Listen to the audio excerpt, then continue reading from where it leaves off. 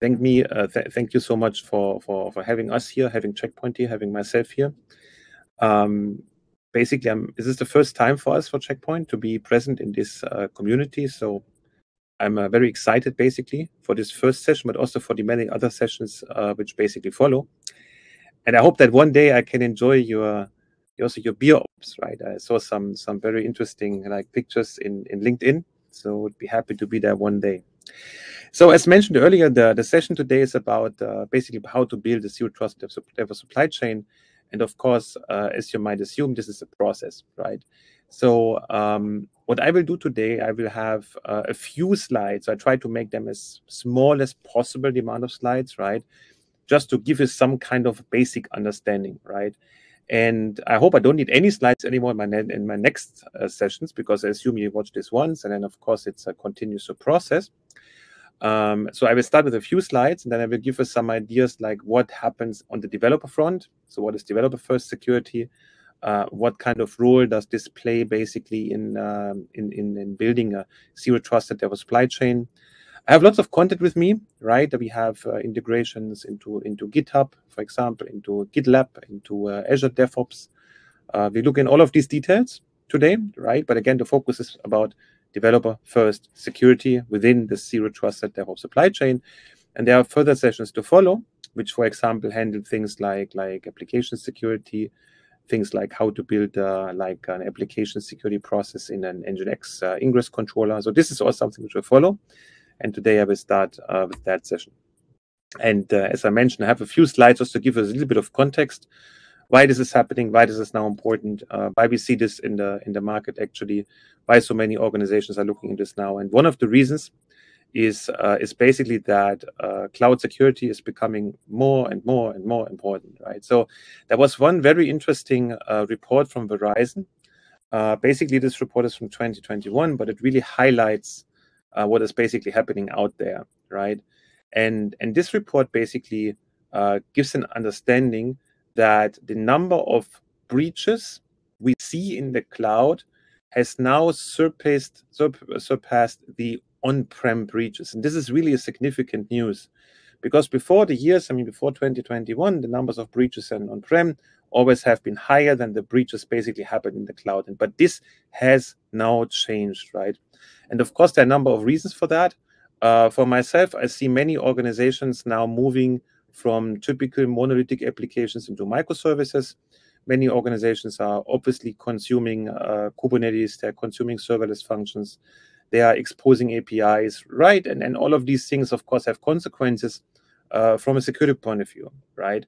So there are a few reasons here on the left. Data is truly everywhere. This is exactly what we're seeing. Customers, they're doing these kind of moves into microservices, basically in the private cloud data center and the public cloud. It's a multi-cloud, hybrid cloud environment.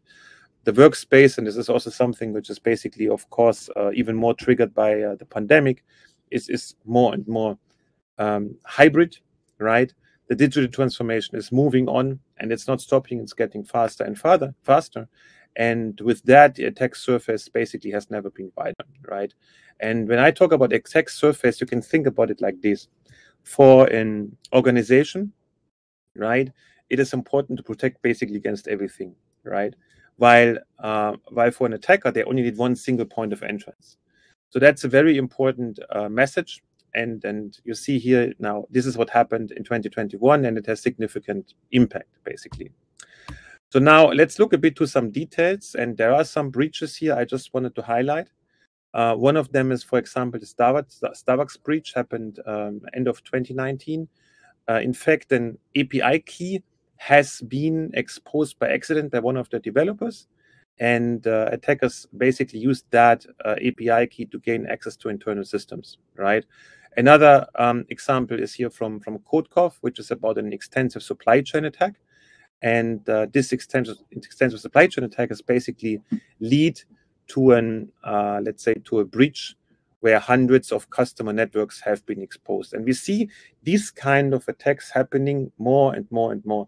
And look, for myself, and I'm doing this kind of, this kind of role now since a while, the majority of or let's say, all of these supply chain attacks and these kind of things, they became more public after the SolarWinds breach basically happened. So this was really a time in history when things have changed, when people started to look more into the supply chains, and people started to thought about more like what is actually needed to secure a supply chain, right? So this was the time usually when this happened. And since that time, we see a constantly growth in these kind of attacks. And we have seen recently a large number of attacks also in Australia, all about what happened. I don't want to go too deep into that, but you can see that these kind of things, they basically continue. And I'm pretty sure in the next years, we see like these kind of attacks are actually going to increase.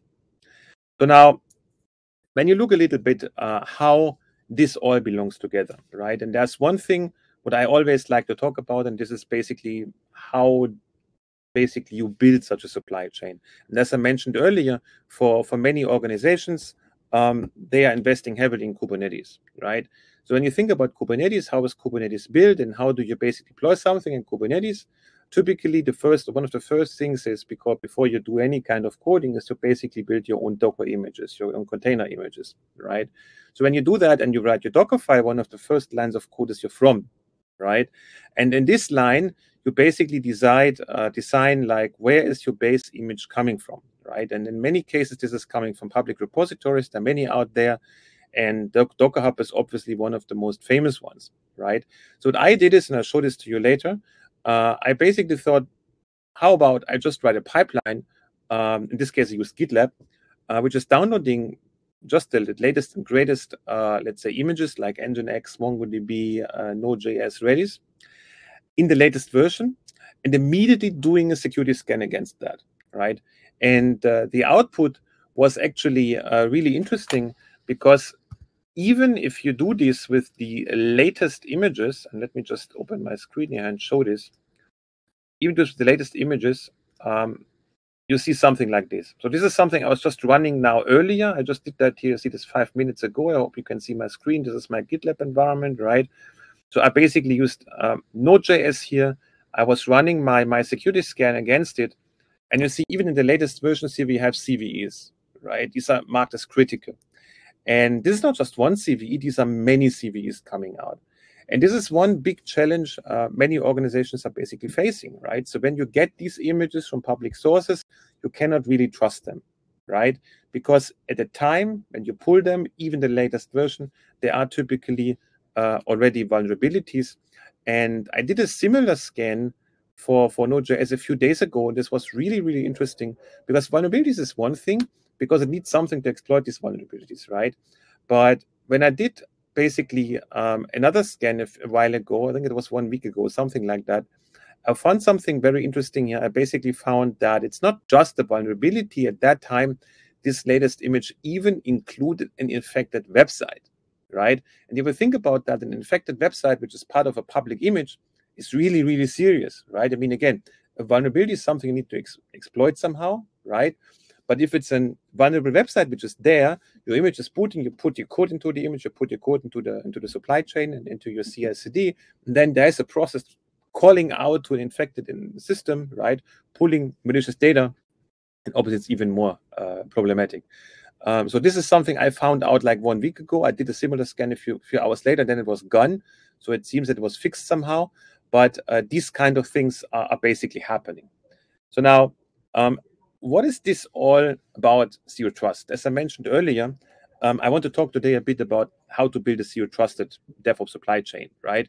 So one of the first things I need to do before I go into the details is I need to explain a bit like what is zero trust, because not everybody from a developer background knows what is zero trust, right? So first of all, zero trust is basically a strategy, a security strategy which has been developed years ago, right? And the main goal of that strategy is to eliminate trust at all levels, right? And typically in the past, is what companies did is they basically eliminated trust on the network layer, they eliminated trust on the data layer, on devices, on users, all of these things. And this has been followed by some key principles. One was, for example, verify explicitity. The other one was basically use least privilege access. And the third one is assume breach, right? So these are the three key security principles which have been established with zero trust. And now if you think about that and about how zero trust is working, and you try to put that methodology, the strategy into the new world of, let's say, microservices, then you will see that it doesn't really fit anymore, right? Because the entire DevOps pipeline is basically built on trust, isn't it? I mean, they are the developers in charge. They are writing the code. Then you have the CI/CD process, right? The CI/CD process, obviously, many people come together. They push their code into Git. Then, and this can be even with external developers, basically, right? Then you run your CI/CD pipeline. You get your images from internal resources, right? Use packages managers, for example, like npm, to build things together, and you produce your artifact.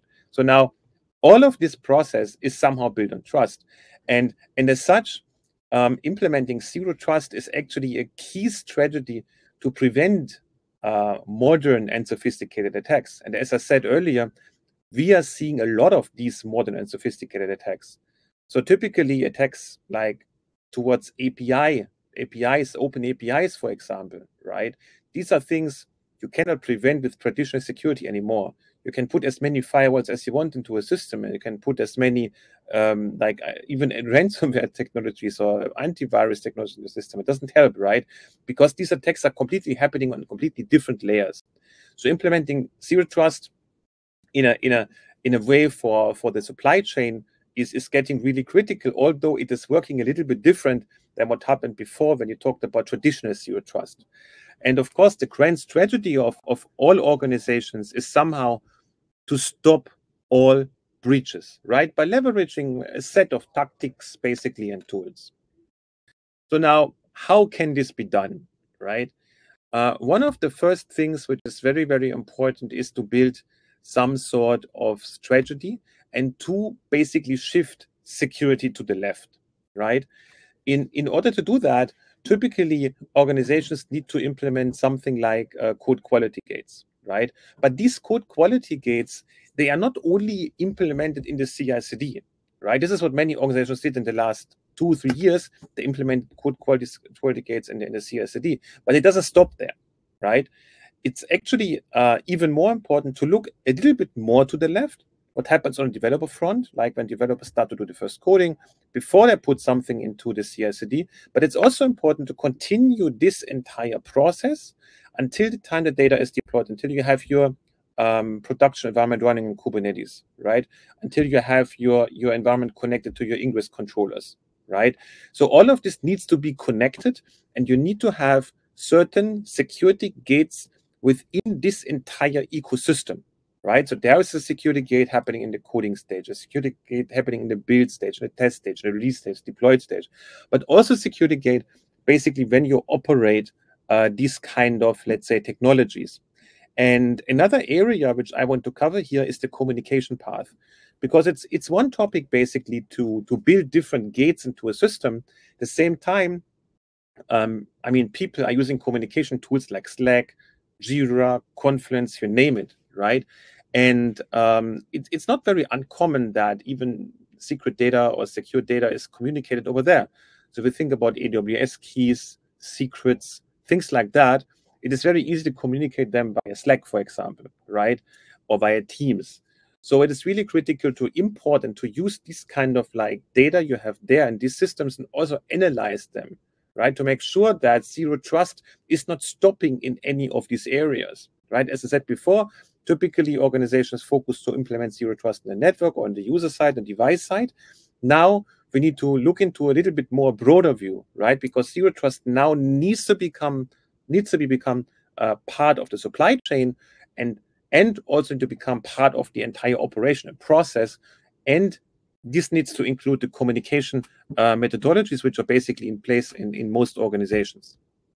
So how it could look like from this is my last slide, by the way.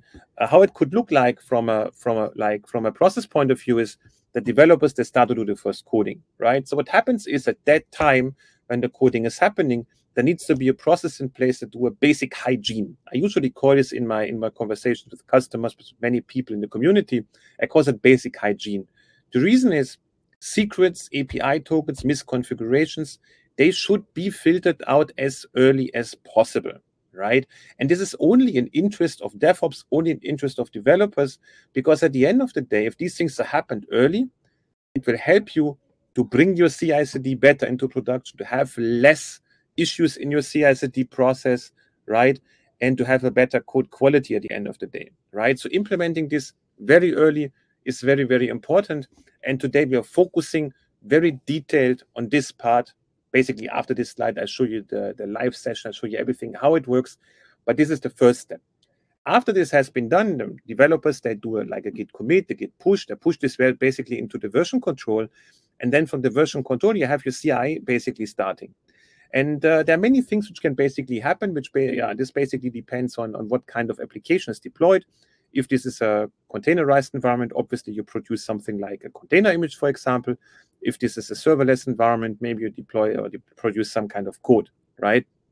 But there are certain measurements which need to follow here in that area.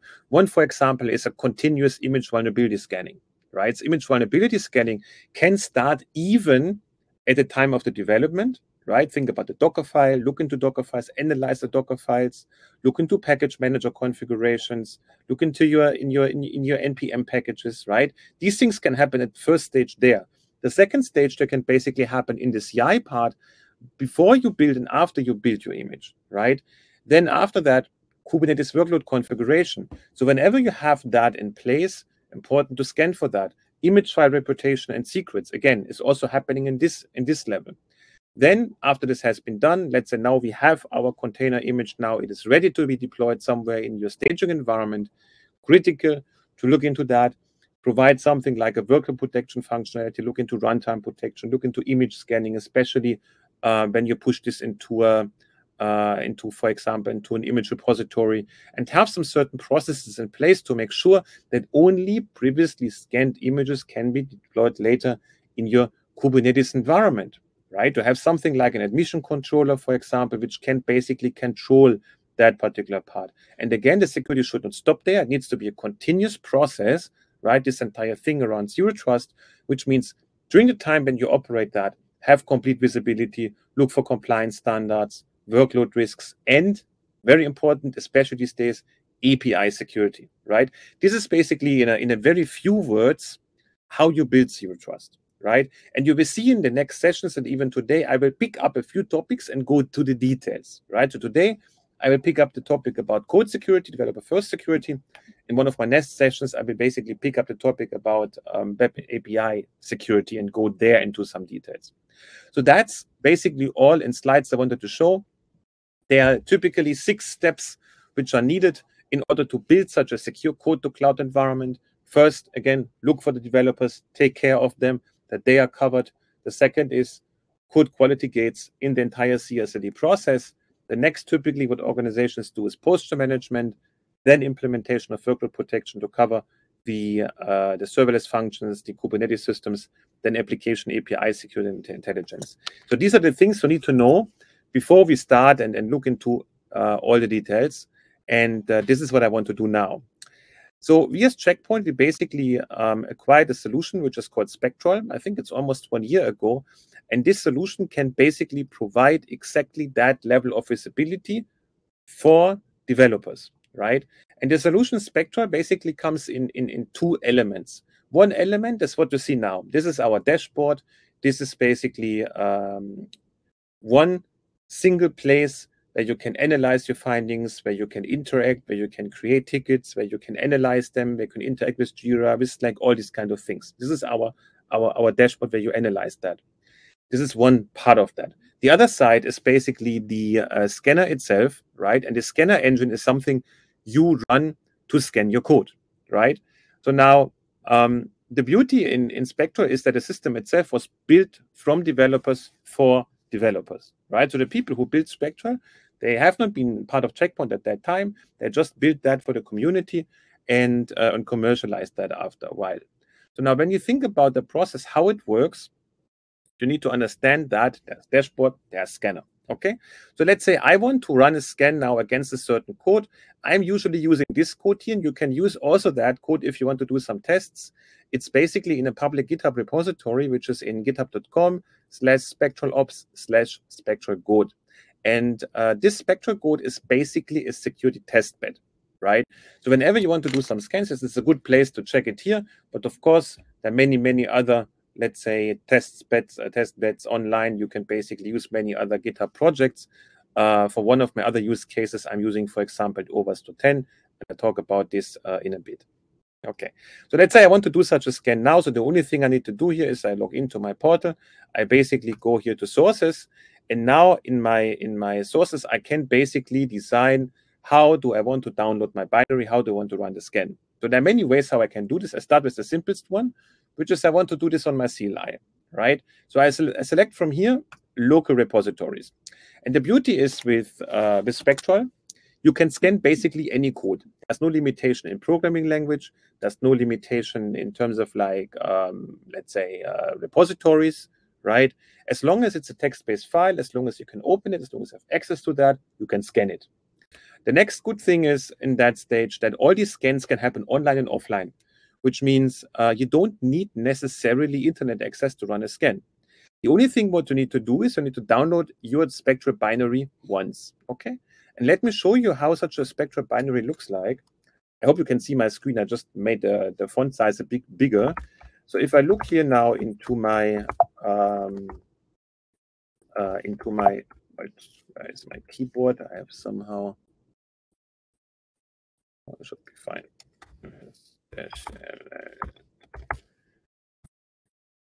So if you look into this, you will basically see that I have one Spectral binary here, and this Spectral binary only has around 70 to 80 megabytes. And this depends a bit on the operating system. We have that for Linux, for Mac, for Windows, whatever you like. The good news is we have baked in so-called detectors, and this is the secrets, basically the detection mechanism, into this binary. There's no need to upload your code to a public system, to an internet system, internet-based system, for example. There's no need to exchange data with any kind of public repository, right? So when you run the Spectral scanner itself, all of this is happening completely local. And you can decide, do you want to use these findings on your local machine and keep it on your local machine, or do you want to upload them to our SaaS platform where you do further analysis?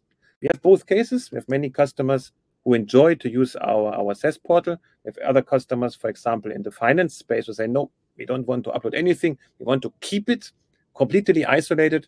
No problem. You can cut internet access at that point. You can run the scans. You can save your results basically in JSON files, right? And then analyze it further with your own tools. So this is what I'm doing. I'm basically using my Spectral engine here now. It's basically just a binary, and do some example scans. So I want to go back to my browser. And for my browser, I just pick up my scanning command.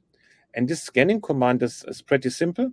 First, I define a variable, which is a licensing check mechanism, just to make sure license is in place, right?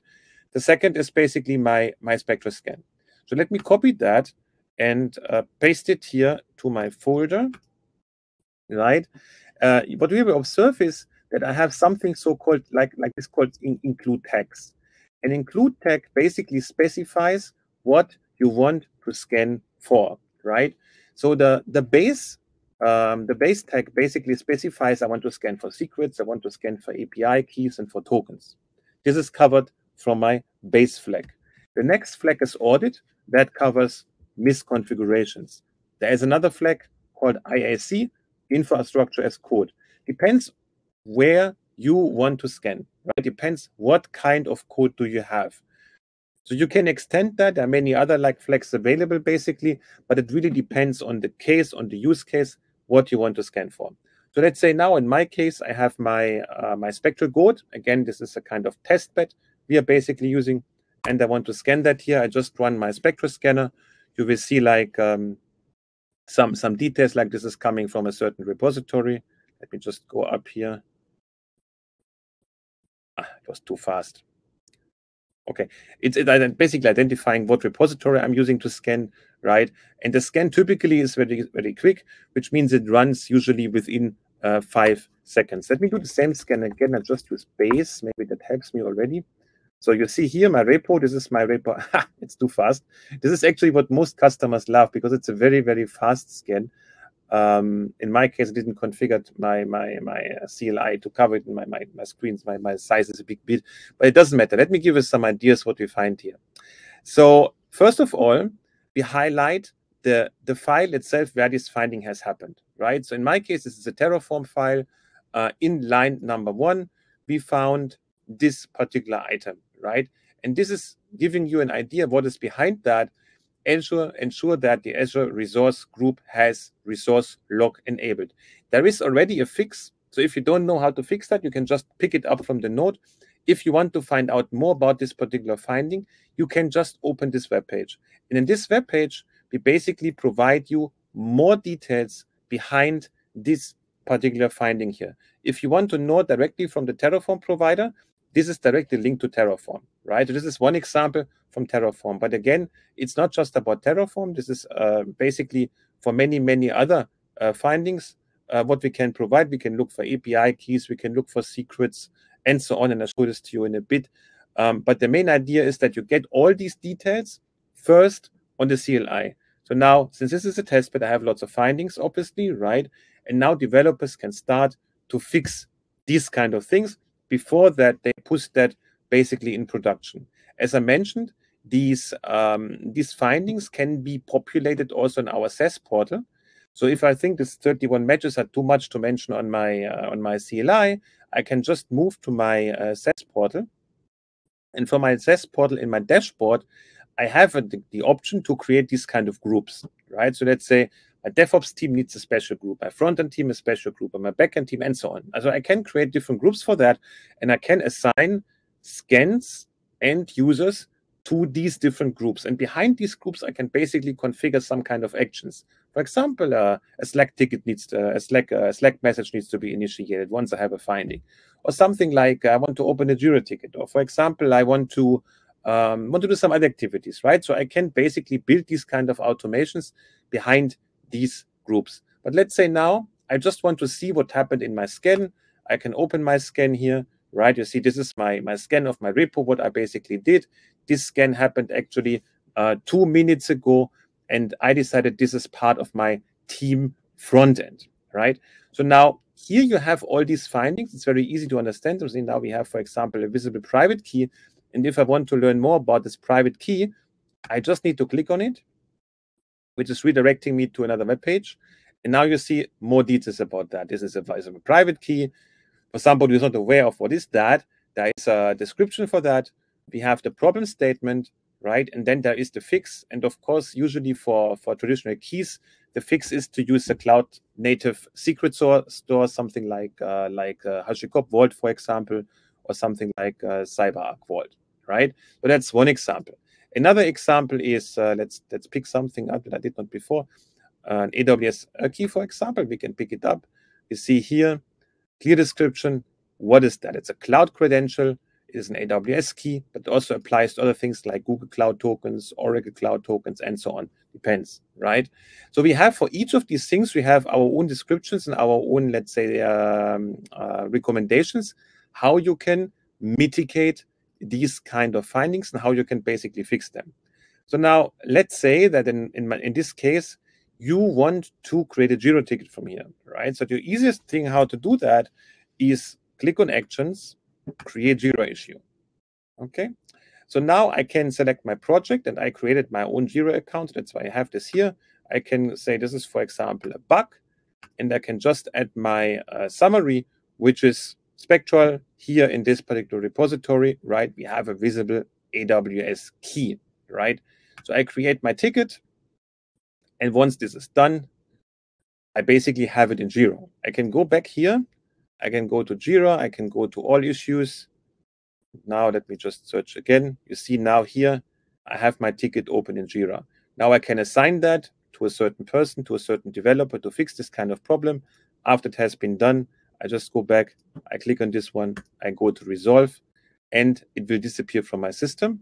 It will be now listed actually here as resolved. I can look into them. See, this is what I already worked on in this particular environment, right? So it is very easy to integrate that into the developer flow. So now, as I mentioned earlier, scanning and let's say and repository is one thing, right? But what happens if, for whatever reason, the individual who wrote this code really needs or wants to transmit that secret, this AWS key, this kind of like thing which is protected, right, to somebody else. Okay, so maybe they do it in Slack, right?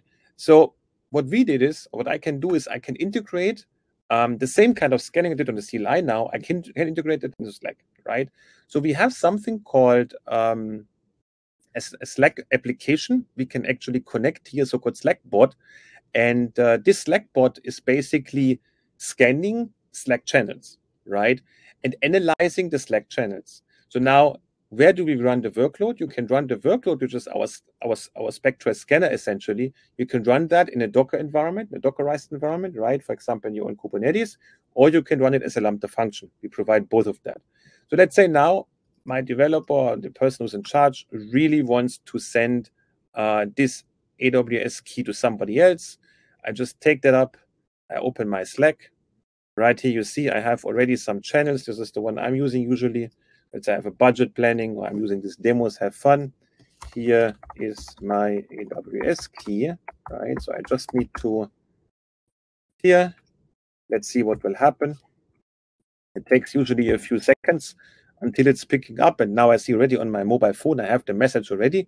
Interesting is in my Slack app on the Mac, it always takes a little bit longer until it appears. But I can go already here to my, now it is here. You see now in my Slack, I see this is it's coming out as a notification. Number one, you can basically click on it, and we will redirect it to the message. And you see this is the place where we basically picked it up and we basically found that. So now if you go to the original place, you will see that this has been now removed, and you can decide what kind of like text you want to put as a replacement for the secret. So it's not just that we scan basically any kind of code or any kind of programming language. It goes even further because we can integrate into collaboration tools, as mentioned, like Slack. We can do the same thing basically in Jira. So if you want to scan Jira, it's the same way possible, no limitation about that, right? And many other systems. So let me pick up another use case, which is also very, very famous and actually happening many times. And that use case is about integrating into CI/CD and how to deal with external developers, because this is something I hear this many times when I speak to different organizations. So first of all, of course, if developers are within company, you can enforce company policies. You can tell them you need to use Spectral. You can implement this as a Git commit hook, for example, right, to make sure that the code is scanned. You have the code hygiene in order to build this zero trusted DevOps supply chain, right? So now what happens if you have external developers? It happens, right? So one thing what you can do is you can integrate basically in directly in GitHub. So what we have is similar like to our Slack integration, we have a GitHub bot, right? And this GitHub bot can be triggered on a number of circumstances. And one circumstance could be a pull request. It's a very typical thing. Many developers work together, external developers, you pull that together, you create a pull request, right? And from here, I did that. I created basically a file, this code1.3.py, and I basically started this pull request. And now you see here, in my case, my pull request actually has triggered this application, this embedded GitHub application to run. So now if I want to see what happened, I can just click on details, right? I see here, there was one issue detected by my Spectral integration. This was a visible AWS key. It is in this file. And now I want to view the code. I want to see it. And I can only see that because I have access to it, of course, to my repository. This is my AWS key, right? So this is a good solution to integrate external developers, right? Because this is an ongoing topic. At the end of the day, most companies, they usually like have a mix of like internal people, external people, but it's a good way how such an integration can happen. Another way of integration, as I mentioned earlier, is to integrate directly into the CI/CD, but then we already move a little bit from the far left, from the developer side, to the CI/CD, right? So we move a little bit from the left to the right. Here we have many, many different options. Basically, there's no limitation of whatever CI/CD you have in your mind, since the only thing you need to do is download the binary, run it. That's all, right? So it's very simple to write a pipeline for that. So let's say you want to see how it looks like in GitLab. You can click on GitLab. You get all the necessary let's say, steps which are needed to protect your certain pipeline, right? And the only thing is basically define your Spectral DSN, which is essentially your license, right? This is this string here, and then basically you just integrate that as another like security gate within the CI/CD, right? So I did that, and I showed you one example earlier in GitLab. Let me show you another example in one of my famous systems, which is Azure DevOps Pipelines. So I wrote actually a very simple pipeline here in Azure DevOps. And as I mentioned also earlier, I'm using an application here called Juice Shop, Overst.10 Juice Shop. I'm not sure if you're aware of that, but this Overst.10 Juice Shop is a very interesting project because it's, as they say it here, it's one of the most modern, sophisticated, insecure web applications, right? So for me as a security professional, perfect, right? Because I have an application I can use, I can do penetration tests, I can use it as a honeypot, many use cases already in my mind immediately. So I've wrote basically an automation which is pulling the latest repo from their GitHub account, pushing this in my Azure DevOps, integrated repo, right? Then I basically use that to do some code modification.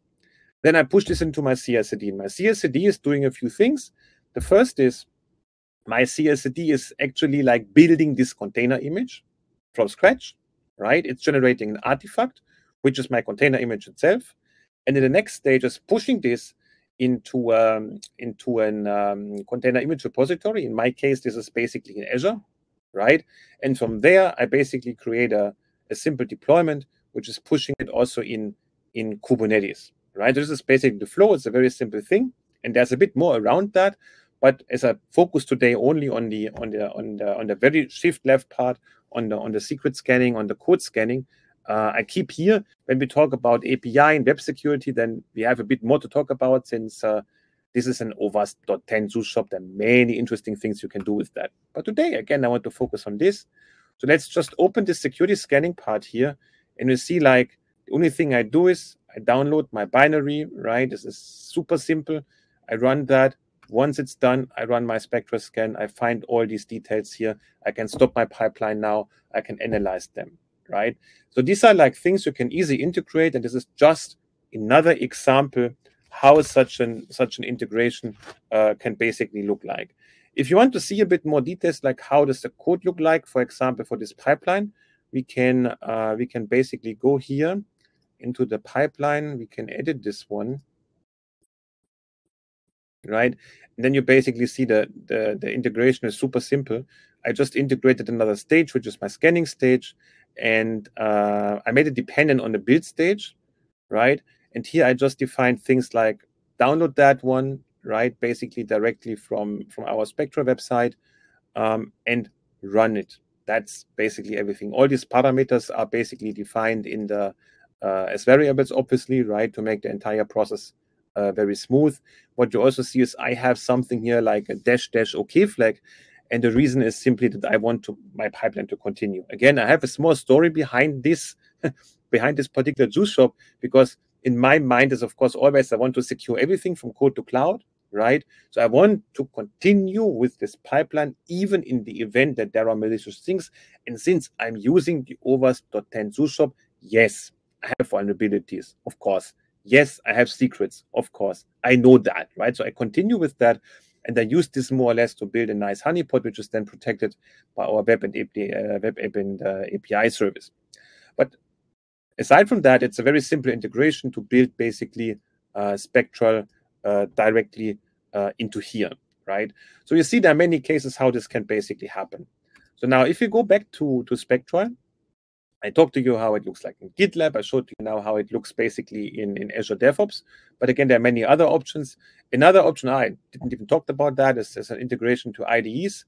And there's one example basically mentioned here. There are many others we support, but Visual Studio Code is at least one of the most famous ones.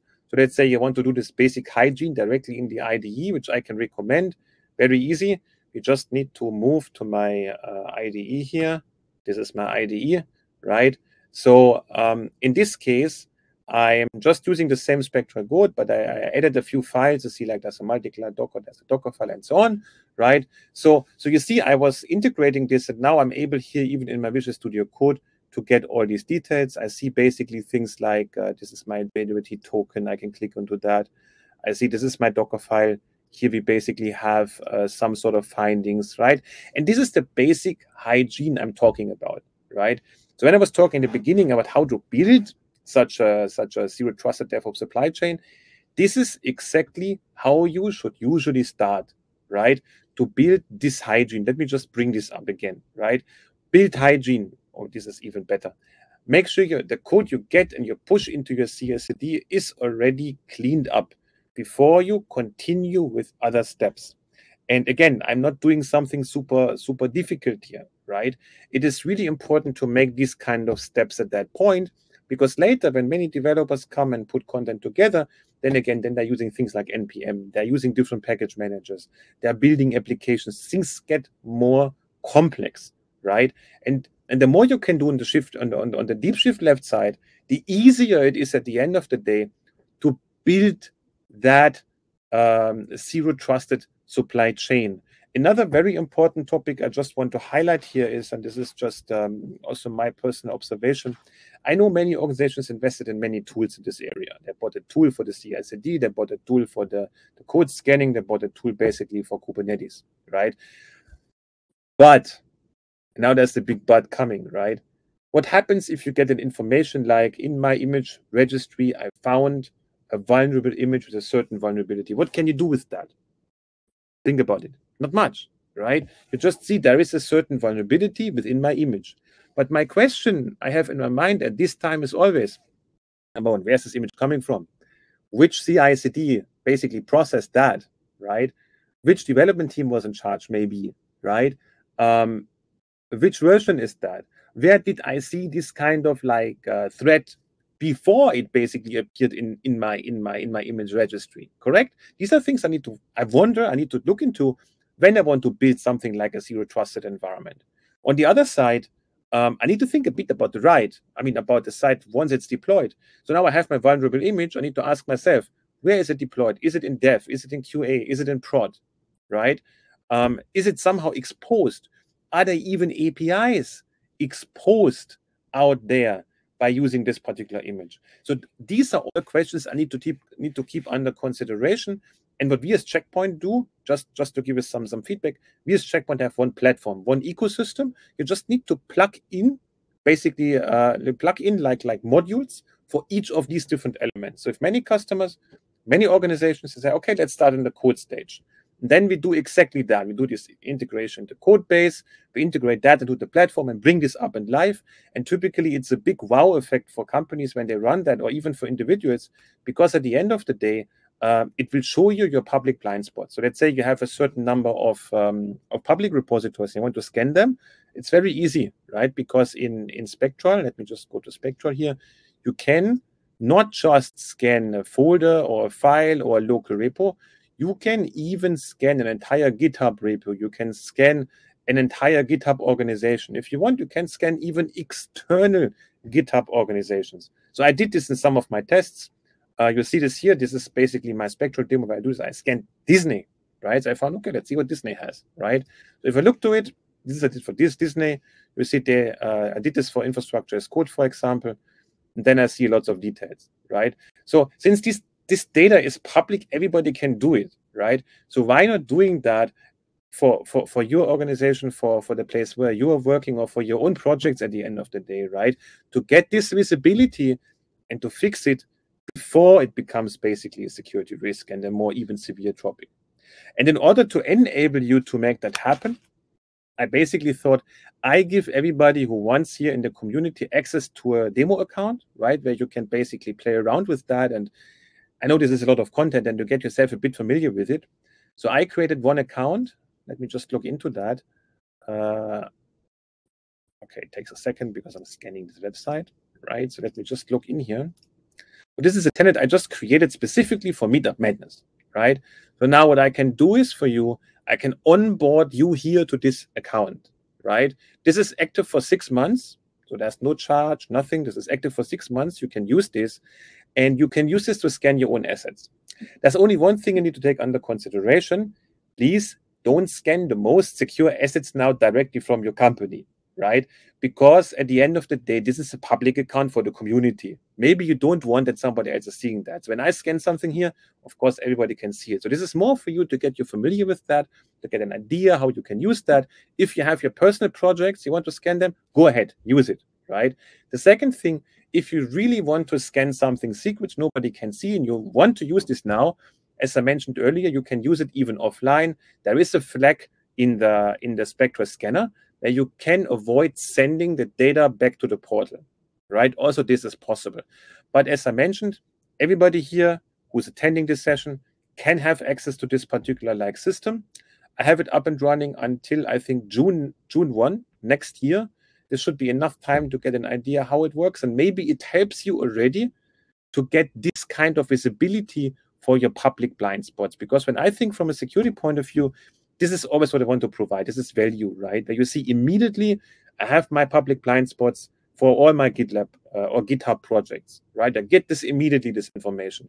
It takes less than 5 seconds to run such a scan, and immediately you have something that you can basically work on to make your code even more secure, right? And again, this is one single part of the process, how to build such a, let's say, zero trusted supply chain. It's not everything, right? It's the beginning. It's the basic hygiene, what I think makes definitely sense for individuals who do development, for organizations, everybody who's somehow contributing in that process.